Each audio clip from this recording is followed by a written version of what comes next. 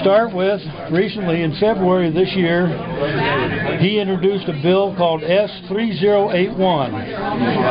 S-3081 would detain American citizens indefinitely without trial. This is John McCain's bill.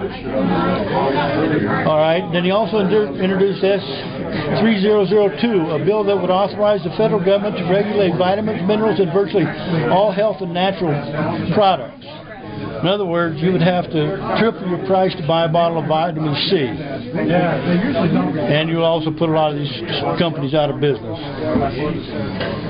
Okay, S-3081 would allow U.S. citizens to be arrested and detained indefinitely, all without Miranda rights or ever being charged with a crime. That's his bill.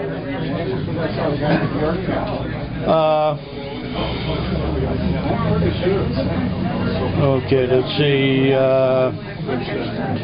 And here, he has little respect for the Constitution. I don't think he's ever read it, to be honest with you. And also during the presidential campaign, he said he would order the Secretary of the Treasury to immediately buy up the bad home loan mortgages in America. All right, well, that's your tax dollars paying for other people's idiot mistakes. All right. He'd also order Al Gore, or together with Al Gore, to sponsor tougher UN-sponsored global warming. Boo! Get out of here. If you were elected president, he would create a new international organization known as the League of Democrats. This is during the presidential campaign. The new League of Democrats would form the core of an international order. In other words, world government.